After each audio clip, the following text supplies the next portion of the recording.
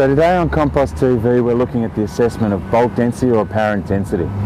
In the Australian standard AS4454 in the 2012 edition, we've incorporated a bulk density method for bulk product.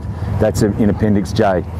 So what we're looking at and what bulk density allows us to do is it allows us to translate between volume in litres or cubic metres to mass in tonnes or kilograms. Right? So it's a measure of mass per unit volume. So we measure it in kilograms per litre or we measure it in tonnes per cubic metre. The way that we do it is we take pails and we calibrate them for volume. To calibrate a pail for volume, we need to use a vessel of known quantity. So this is 1 litre. Now we don't have to rely on this kitchen jug and the accuracy of it. We can take a weight for 1 litre, should be 1 kilogram. All right, so we can ensure that that's accurate enough. We're pouring this in 1 litre at a time and then marking around the inner rim where the surface of the water meets the edge of the bucket.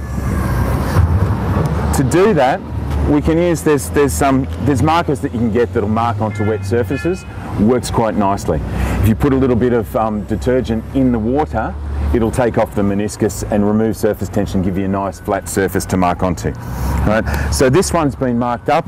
So you see we're up to 16, 17, 18, 19, 20, 21. So there's a mark there for each litre. So it allows you to assess the volume that you have in the bucket. So let's add into this one. This is a random representative sample that we've taken from our compost pile. So it best represents what we've got in the pile and the bulk density of that material. We're loading this in loose into the bucket.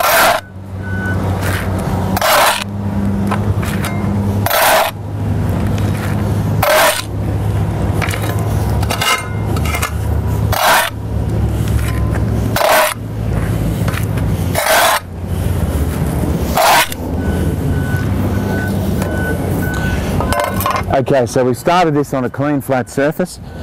We've levelled off the bucket and again onto a solid and flat surface we're dropping that or allowing it to tamp from 5 centimetres and we're dropping it, allowing it to settle 5 times. 3, 4, whoops, 5. Trying to drop it nice and flat. Now if we have a look around here, you'll see that that's coming in level with the 19 litre mark. So what that allows us to do, given that we know the weight of the pail, is it allows us to put that onto a scale and get a weight for a settled 19 litre volume. And then that gives us our ratio for weight or mass to volume. We can use that as a ratio. So bulk density is really important for us from an operational point of view and also from a sales point of view. In order to book out the materials correctly for an order or a delivery, being able to have some measure for the quantity of materials we've dispatched is really important.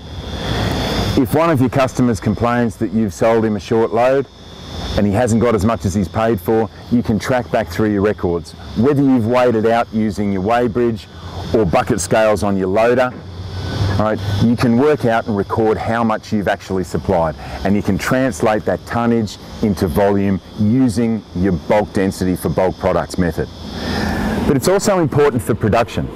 If you've got a compost pile and you've assessed it at 40% moisture and you want to bring it up to 45 or 50%, well, the way that you do that, the amount of irrigation water or makeup irrigation water that you apply is dependent upon the mass of material that you have there. So one of the ways that you can assess the quantity that you have in the yard in a pile is you can do a simple ground survey, which we've covered in a different episode, and then you can use your bulk density to translate that into mass. So you can use it on an operational basis as well.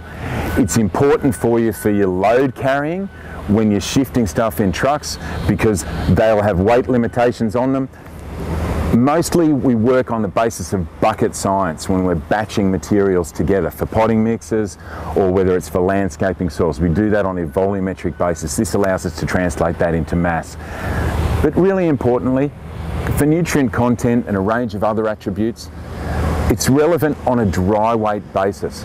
So again, if we're selling per cubic metre, how do we translate that back to a per weight basis? We need to know the bulk density.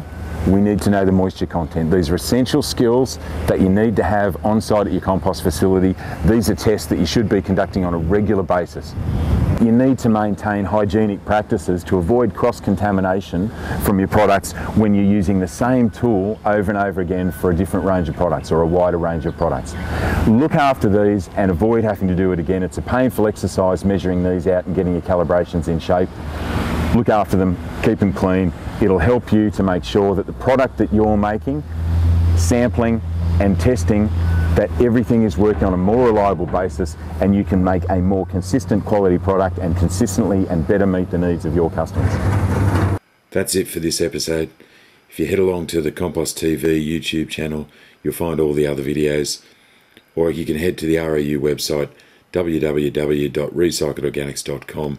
You'll find loads of information for download and also access to services for all your composting adventures. Thanks for watching.